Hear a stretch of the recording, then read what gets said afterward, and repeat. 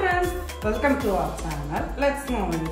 இன்னைக்கு பாத்தீங்கன்னா ஒரு இன்ட்ரஸ்டிங்கான பேக்கிங் ரெசிபியோட தான் வந்திருக்கேன்.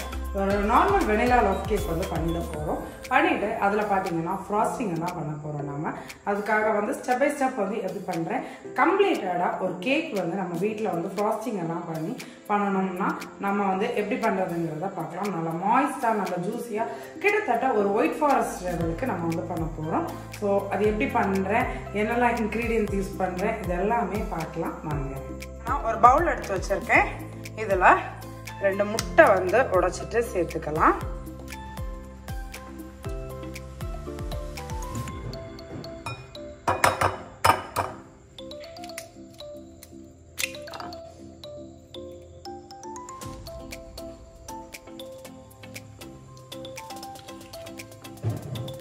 இந்த மாதிரி எக்ஷெல் உள்ள விழுந்துருச்சுன்னா அந்த ஷெல்லை வச்சு எடுத்தீங்கன்னா ஈஸியாகவே அந்த எக்ஷெல்லை வந்து வெளியே எடுத்துடலாம். இது ஒரு சிம்பிள் ஹேக், நீங்கள் வேணா ட்ரை பண்ணி பாருங்க.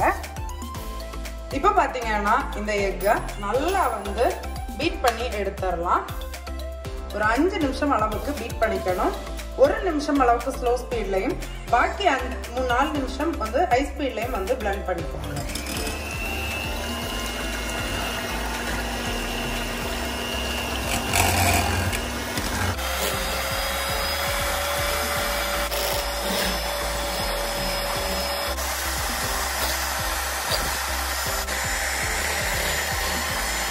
பார்த்தீங்கன்னா இதில் ஒரு 1/2 கப் அளவுக்கு சுகர் வந்து சேர்த்துக்கலாம். கொஞ்சம் கொஞ்சமாக சேர்த்துட்டு நல்லா வந்து மிக்ஸ் பண்ணிக்கோங்க.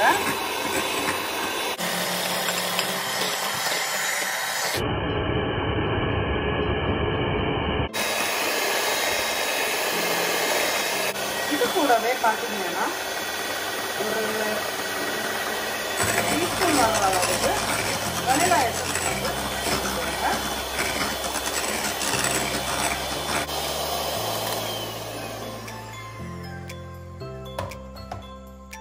பார்த்தீங்கன்னா சாஃப்ட் கன்சிஸ்டன்சிக்கு தெரியுதா, ஸ்டிஃப் பீக்ஸ் வரல, பட் பார்த்தீங்கன்னா ஒரு சாஃப்டான கன்சிஸ்டன்சிக்கு நாம வந்து நல்லாவே இந்த எக் மிக்சரை வந்து பீட் பண்ணி எடுத்து வச்சாச்சு. ஏன்னு பார்த்தீங்கன்னா இதில் பாக்கி இருக்கிற ஒரு இன்க்ரீடியன்ஸாக வந்து சேர்த்துடலாம். இப்போ இதில் பார்த்தீங்கன்னா ஒரு சீவு வச்சுக்கலாம். இதில் 1/2 கப் அளவுக்கு மைதா, அதாவது ஆல் பர்பஸ் ஃப்ளார் சேர்த்துருக்கேன். 1/4 கப் அளவுக்கு மில்க் பவுடர், எந்த பிராண்டோட மில்க் பவுடரா இருந்தாலும் சேர்த்துக்கலாம். 1/4 கப் அளவுக்கு மில்க் பவுடர் சேர்த்துக்கோங்க. 1 டீஸ்பூன் பேக்கிங் பவுடர், 1/4 டீஸ்பூன் உப்பு, இது எல்லாத்தையுமே சேர்த்துட்டு நல்லா சீவ் பண்ணிக்கோங்க. ஒட்டுமொத்தமாக சீவ் பண்ணிட வேண்டாம், கொஞ்சமாக சீவ் பண்ணிட்டு கட் அண்ட் ஃபோல்ட் மெத்தடில் வந்து மிக்ஸ் பண்ணுங்க. இந்த மாதிரி கட் அண்ட் ஃபோல்டு மெத்தடில் மிக்ஸ் பண்ணி விட்டுக்கோங்க. இப்போ இந்த மிக்சர் கூடவே நாம் வந்து 3 டேபிள் ஸ்பூன் அளவுக்கு ஆயில் சேர்த்துக்கணும். நீங்கள் வந்து மிக்ஸ் பண்ண ஆரம்பித்த அப்புறமா, அதாவது ஒரு பேட்ச் ஆஃப் மாவு சேர்த்துட்டு நீங்கள் வந்து ஆயில் சேர்த்துக்கோங்க. 3 டேபிள் ஸ்பூன் வெஜிடபிள் ஆயில் சேர்த்துக்கோங்க. நீங்கள் வெஜிடபிள் ஆயிலுக்கு பதிலாக சன்ஃப்ளவர் ஆயில் கூட வந்து சேர்த்துக்கலாம். எனி ஃப்ளேவர்லெஸ் ஆயில், அதாவது அந்த ஆயில் நீங்கள் சேர்க்குற ஆயிலில் எந்த விதமான வாசனையும் இருக்கக்கூடாது. அப்படி இருக்கக்கூடிய ஆயிலில் ஒரு 3 டேபிள் ஸ்பூன் அளவுக்கு ஆயில் சேர்த்துக்கோங்க. சேர்த்துட்டு அதையும் இந்த மாதிரி கட் அண்ட் ஃபோல்ட் மெத்தட்லேயே ஃபோல்ட் பண்ணிக்கோங்க. பாக்கி இருக்கக்கூடிய ஃப்ளாரையும் ஃபுல்லாக சீவ் பண்ணிவிட்டு சேர்த்துக்கோங்க. இந்த மாதிரி இருக்கிற கிரானியூல்ஸ் எல்லாமே தனியாக வந்துடும். ஸோ இதையும் நல்லா வந்து உள்ள கம்பைன் பண்ணி விட்டுக்கலாம். ஸ்லோவாக பண்ணுங்கள். நல்லா ஃப்ளஃபியாக இருக்கக்கூடிய பேட்டர் வந்து உங்களுக்கு லாஸ்ட் வரைக்கும் அந்த ஃப்ளஃபினஸ் வந்து மெயின்டைன் ஆகணும். ஸோ ஸ்லோவாக பண்ணுங்கள். இதை லைட்டாக மிக்ஸ் பண்ணிவிட்டு இதிலேயே 2 டேபிள் ஸ்பூன் அளவுக்கு பால் வந்து சேர்த்துக்க போகிறோம். 2 டேபிள் ஸ்பூன் பால் வந்து மெஷரிங் ஸ்பூன்லாம் மெஷர் பண்ணிட்டு சேர்த்துக்கோங்க.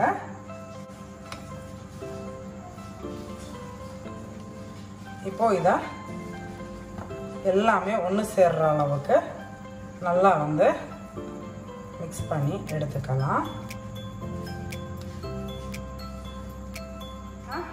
ஒரு பேக்கிங் ட்ரே வந்து பார்ச்மெண்ட் பேப்பர் லைன் பண்ணி வச்சுருக்கேன்.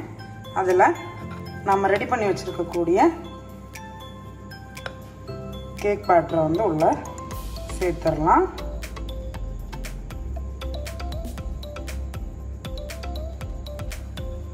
என்ன பார்த்தீங்கன்னா இந்த கேக் பேட்டரை ஓவனில் வச்சுட்டு 180 டிகிரி செல்சியஸில் ஒரு 20லேருந்து 25 நிமிஷம் பேக் பண்ணி எடுத்துக்கலாம். ஓவர் டைம் பேக் பண்ணாதீங்க. ஒரு 20 நிமிஷம் ஆனோடனே செக் பண்ணி பாருங்கள். பர்ஃபெக்டாக குக் ஆகிருந்துச்சுன்னா நீங்கள் வந்து எடுத்துடலாம்.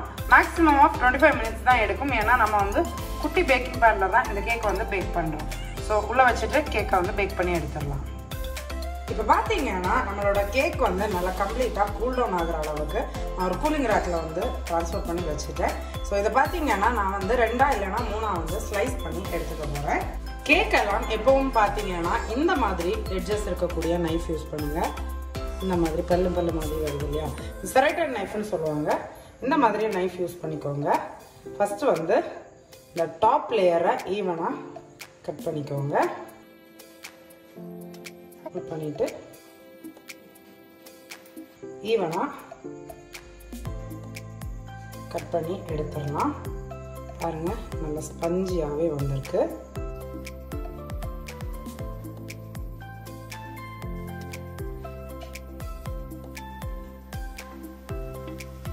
ஸோ பார்த்தீங்கன்னா ஒரு லேயர் கூட கட் பண்ணிட்டேன். நான் பார்த்தீங்கன்னா ஒரு 3 லேயராக இந்த கேக்கை வந்து கட் பண்ணி எடுத்திருக்கேன். இந்த 3 லேயரையும் நான் வந்து உங்களுக்கு அசம்பிள் பண்ணி வந்து காமிக்க போகிறேன். அண்ட் பார்த்தீங்கன்னா நான் ஃபஸ்ட்டு இதுக்கு வந்து ஒரு விப்பிங் க்ரீம் வந்து ரெடி பண்ணிக்க போகிறேன். இப்போ பார்த்தீங்கன்னா நான் வந்து ஒரு 1/2 கப் அளவுக்கு விப்பிங் க்ரீம் வந்து எடுத்து வச்சுருக்கேன். அதில் சில்லுன்னு இருக்கக்கூடிய விப்பிங் க்ரீம் எடுத்திருக்கேன். பவுலும் பார்த்தீங்கன்னா ஃப்ரீசரில் வச்சு சில் பண்ணிங்க. இந்த பீட் பண்ணக்கூடிய இந்த ஸ்பேச்சுலா இதையும் நான் வந்து சில் பண்ணி எடுத்திருக்கேன். இப்போது ஸ்லோ ஸ்பீடில் இருந்து பீட் பண்ண ஆரம்பிச்சிடலாம்.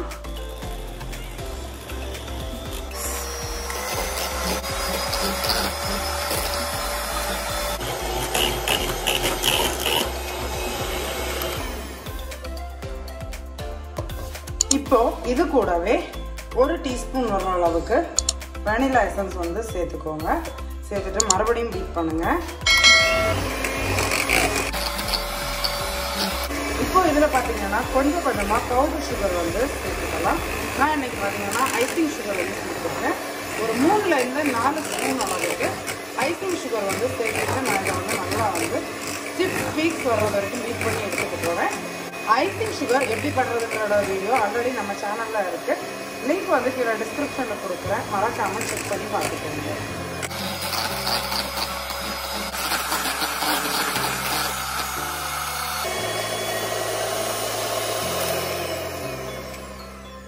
இப்போ பார்த்தீங்கன்னா நம்மளோட விப்பிங் க்ரீம் வந்து கம்ப்ளீட்டாக விப் பண்ணி எடுத்தாச்சு.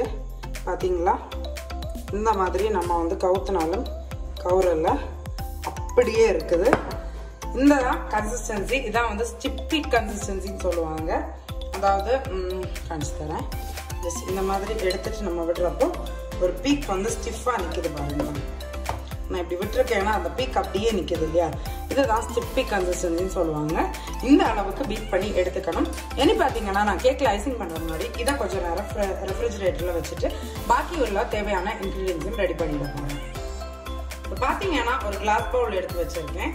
இதில் ஒரு 2 ஸ்பூன் அளவுக்கு சுகர் சேர்த்துக்கோங்க. நான் எனக்கு ஒரு 2 டேபிள் ஸ்பூன் அளவுக்கு சுகர் சேர்த்துருக்கேன். இது கூடவே கொஞ்சமாக ரூம் டெம்பரேச்சரில் இருக்கக்கூடிய தண்ணி கொஞ்சம் சேர்த்துக்கிறேன். இது பார்த்தீங்கன்னா ஒரு சிம்பிள் சுகர் சிரப் வந்து ரெடி பண்ணுறதுக்காக ப்ரஷ் எடுத்துட்டு நல்லா வந்து கலந்து விட்டுக்கோங்க. இந்த சுகர் எல்லாமே நல்லா வந்து டிசால்வ் ஆகிடட்டும். இனி பார்த்தீங்கன்னா ஒயிட் சாக்லேட் எடுத்துட்டு நான் கிரேட் பண்ணி ரெடி பண்ணிட போகிறேன். என்கிட்ட ஒயிட் காம்பவுண்ட் சாக்லேட் இருக்குது. ஸோ நான் அதை யூஸ் பண்ணுறேன். நீங்கள் அதுக்கு பதிலாக டைரி மில்க் கூட யூஸ் பண்ணிக்கலாம். இப்போ பார்த்தீங்கன்னா ஒயிட் காம்பவுண்ட் சாக்லேட் எடுத்து வச்சுருக்கேன். இந்த மாதிரி பீலர் யூஸ் பண்ணிவிட்டு நான் வந்து கிரேட் பண்ணிக்கிறேன். இந்த மாதிரி ஃப்ரண்ட் அண்ட் பேக்கில் பீலர் யூஸ் பண்ணிவிட்டு கிரேட் பண்ணிக்கோங்க. ஸோ உங்களுக்கு சாக்லேட் ஷேவிங்ஸ் வந்து கிடச்சிடும். நான் இன்றைக்கி ஒயிட் காம்பவுண்ட் சாக்லேட் யூஸ் பண்ணுறேன். நீங்கள் இதுக்கு பதிலாக டைரி மில்க் கூட யூஸ் பண்ணலாம். உங்களுக்கு எவ்வளோ சாக்லேட் தேவையோ அந்த அளவுக்கு சாக்லேட் வந்து ஷேவ் பண்ணி எடுத்துக்கோங்க. இப்போ பார்த்தீங்கன்னா நம்ம கேக்கை வந்து அரேஞ்ச் பண்ண ஸ்டார்ட் பண்ணிடலாம். ஸோ டேபிள் எடுத்துட்டு கொஞ்சமாக விப்பிங் க்ரீம் வந்து லோவரில் வச்சுருக்கேன். ஸோ தட் வந்து கேக் வந்து நம்ம பிளேஸ் பண்ணுற இடத்துலேருந்து மூவ் ஆகாமல் இருக்கிறதுக்காக ஒரு ஸ்லைஸ் கேக் பீஸ் வந்து வச்சுட்டு நம்ம ரெடி பண்ணி வச்சுருக்கோம் இல்லையா சிம்பிள் சுகர் சிரப், அந்த சுகர் சிரப்பை இதில் வந்து வெட் பண்ணிக்க போகிறோம். ஸோ தட் நம்ம ரெஃப்ரிஜரேட் பண்ணாலும் கேக் வந்து நல்லா மாய்ஸ்டாகவே இருக்கிறதுக்கு இது ஹெல்ப் பண்ணும். இப்போது வெட் பண்ணியாச்சு.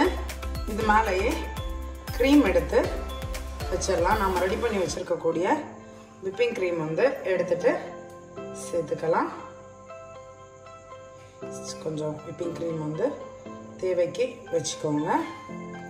சேர்த்துட்டு ஜஸ்ட் வந்து லெவல் பண்ணிக்கோங்க.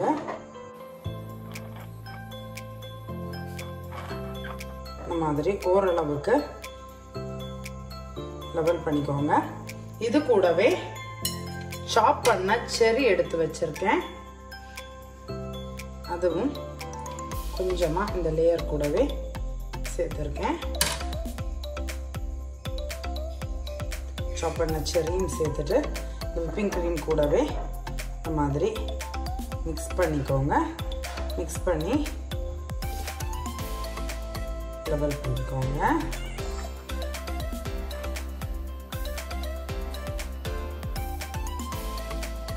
இப்போ இது மேலேயே இதோட நெக்ஸ்ட் லேயர் வந்து நான் செட் பண்ணிக்க போறேன்.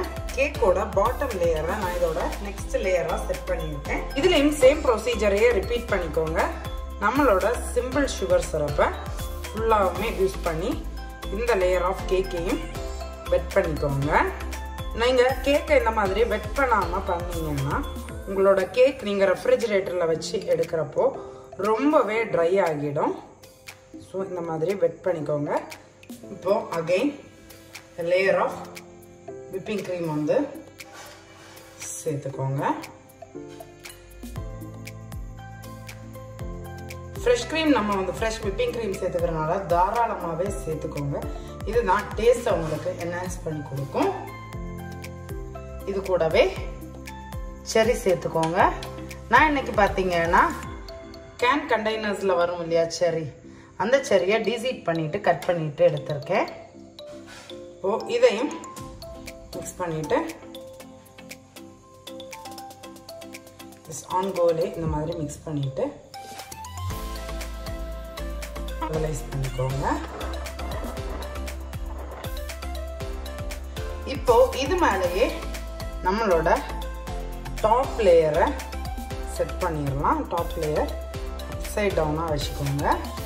வச்சுட்டு ஜஸ்ட்டு கொஞ்சம் எக்ஸஸ் இருக்கக்கூடிய க்ரீம் எல்லாமே வச்சு அந்த கேப்பை வந்து ஃபில் பண்ணிக்கோங்க ஃபஸ்ட்டு.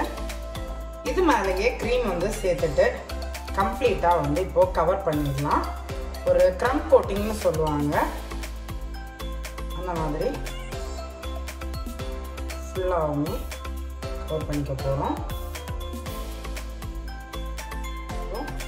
இந்த க்ரீமை இந்த மாதிரி லெவல் பண்ணிவிட்டு மேலே ஓரளவுக்கு லெவல் பண்ணிக்கோங்க. பண்ணிவிட்டு எக்ஸஸ் க்ரீம் எல்லாமே சைடில் கொண்டு போயிடுங்க.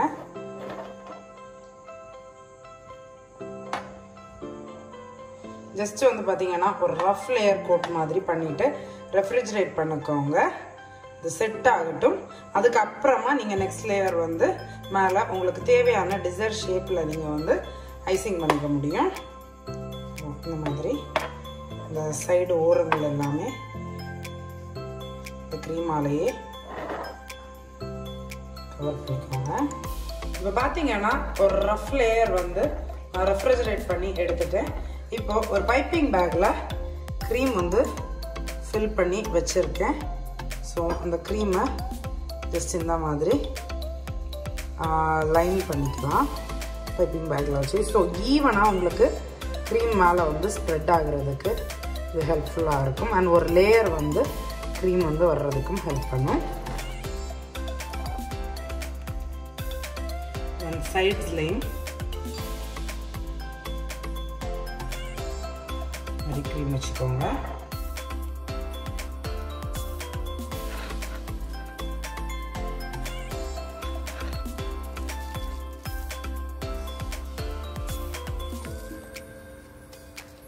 பார்த்தீங்கன்னா இதை வந்து வேகமாக வந்து ரொட்டேட் பண்ணி விடுங்க.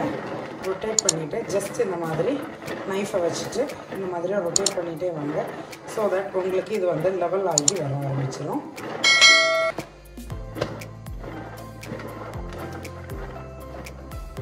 இதே மாதிரியே சைட்ஸில் ஜஸ்ட் இந்த மாதிரி தேய்ச்சி விட்டுக்கோங்க.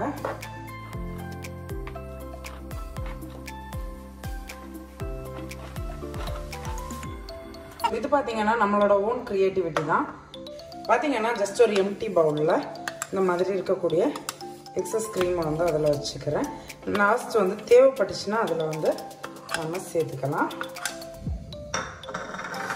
கப்பில் வாட்டர் வச்சுக்கோங்க. வச்சுட்டு பேலட் நைஃபை உள்ளே டிப் பண்ணிவிட்டு நல்லா உள்ளே டிப் பண்ணிக்கோங்க. டிப் பண்ணிவிட்டு வைப் பண்ணிக்கோங்க. வைப் பண்ணிவிட்டு லெவல் பண்ணிங்கன்னா ப்ராப்பராக ஈவனாக உங்களுக்கு லெவலைஸ் ஆகி வரும். இந்த மாதிரி ஒன் சைட்ஸில் கூட இதே தான் நம்ம வந்து ரிப்பீட் பண்ண போகிறோம். எக்ஸ்ட்ரா இருக்கிறத இந்த மாதிரி இந்த பவுலில் வந்து ஸ்க்ரேப் பண்ணிவிட்டு அகைன் ஒரு ஹாட் வாட்டரில் டிப் பண்ணிவிட்டு இந்த ஹாட் வாட்டரில் டிப் பண்ண அப்புறமா அந்த பேலட் நைஃபை ஒரு டிஷ்யூவில் வைப் பண்ணிவிட்டு இந்த மாதிரி க்ளீன் நைஃபை வச்சுட்டு நீங்கள் வந்து ஒன் சைட்ஸை கூட இந்த மாதிரி க்ளீன் பேலட் நைஃபில் லெவல் பண்ணுங்கள். ஸோ தட் உங்களுக்கு ப்ராப்பராக ஷேப்பிங் வரும் அண்ட் ஈவனாகவும் வர்றதுக்கு ஹெல்ப் பண்ணும். இந்த ஸ்டெப் பார்த்தீங்கன்னா கொஞ்சம் பொறுமையாக டைம் எடுத்து பண்ணுங்கள்.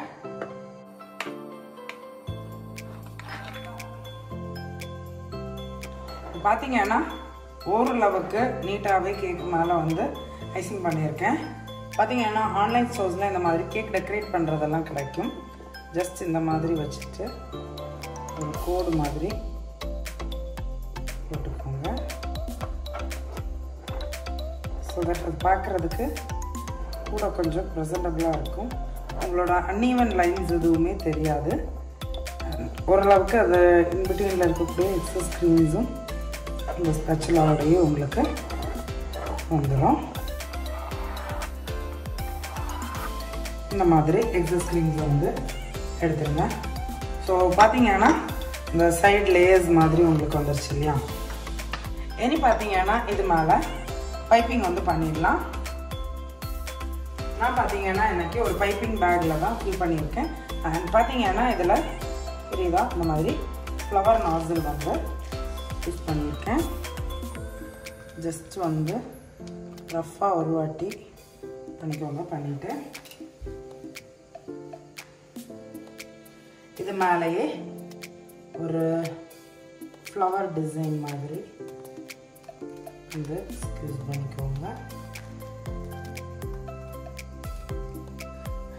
இதே மாதிரி நான் வந்து 4 கார்னர்ஸுக்கும் வந்து ஃப்ளவர் மாதிரி வந்து பண்ணிட போகிறேன். நீங்கள் உங்களோட க்ரியேட்டிவிட்டியை இதில் வந்து காமிக்கலாம். உங்களுக்கு எந்த மாதிரி வேணாலும் நீங்கள் வந்து டெக்கரேட் பண்ணிக்கலாம்.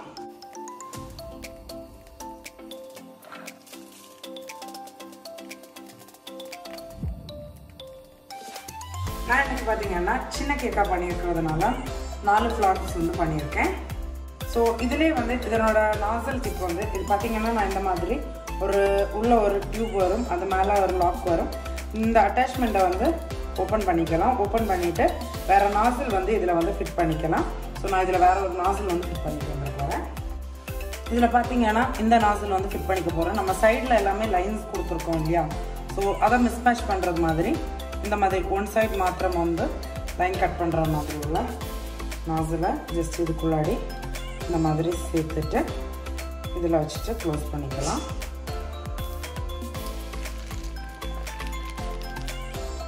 ஸோ இது பார்த்தீங்கன்னா பார்டரை இமிட்டேட் பண்ணுற மாதிரியே வரும். உங்களுக்கு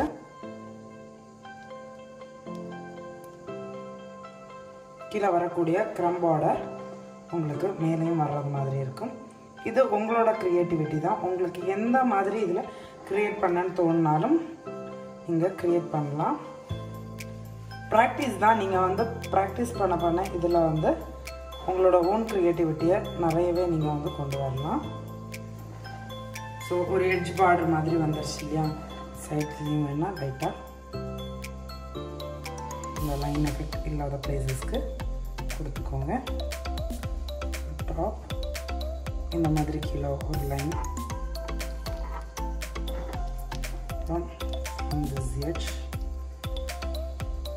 இந்த கார்னர்ஸை டிஃபைன் பண்ணுறதுக்காக, இந்த கார்னர்ஸ் வந்து தனியாக டிஃபைண்டாக தெரியறதுக்காக இந்த மாதிரி கார்னருக்கும் பண்ணிட்டேன். ஸோ இதை இன்னும் வந்து ப்ரெசன்டபுளாக காமிக்கிறதுக்காக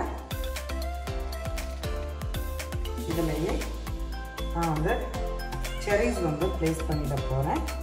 நான் எனக்கு ஃப்ரோசன் செரி தான் யூஸ் பண்ணுறேன்.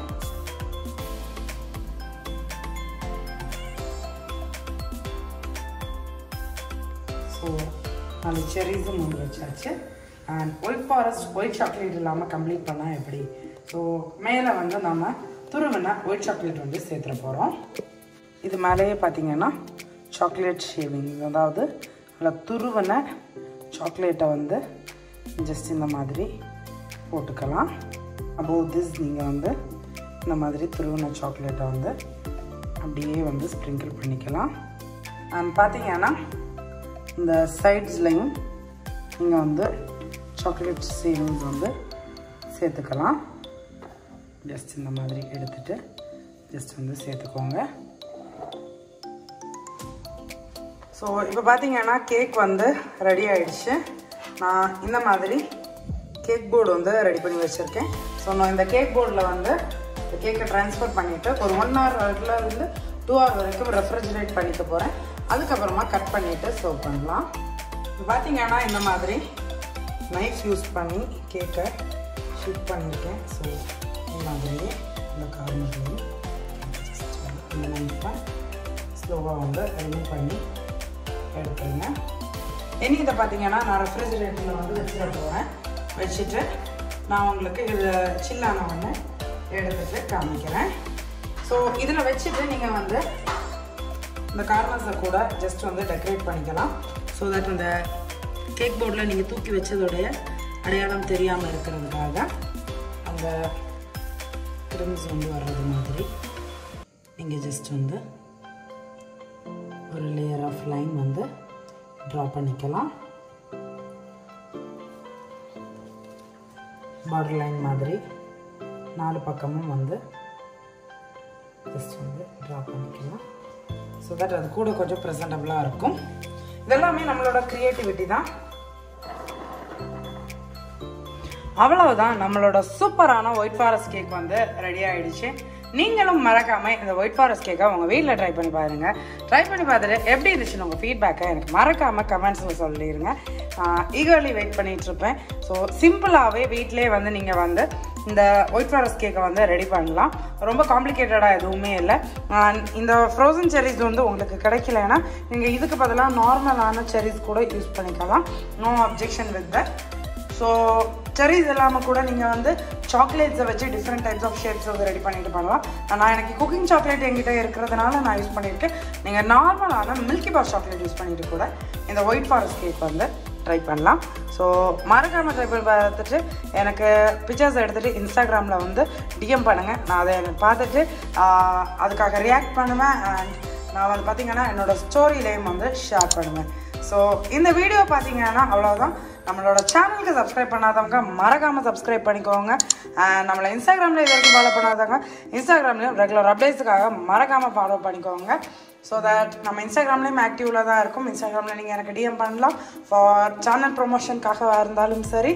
அண்ட் பார்த்தீங்கன்னா சேனல் ப்ரொமோஷனுக்குன்னு மட்டும் இல்லை, ஃபர்தர் டீட்டெயில்ஸுக்காக, அதாவது நீங்கள் வந்து இதில் ஏதாச்சும் டவுட்ஸ் இருந்துச்சுன்னா கூட நீங்கள் கிளாரிஃபை பண்ணுறதுக்கு எனக்கு இன்ஸ்டாகிராமில் டிஎம் பண்ணி கேட்டுக்கலாம்.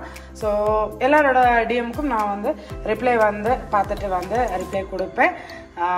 That's it friends. சீக்கிரமாகவே இன்னொரு இன்ட்ரெஸ்டிங்கான வீடியோவில் உங்களை மீட் பண்ணுறேன். அதில் this is ஷெனிகா shining of your. Stay tuned. Bye friends.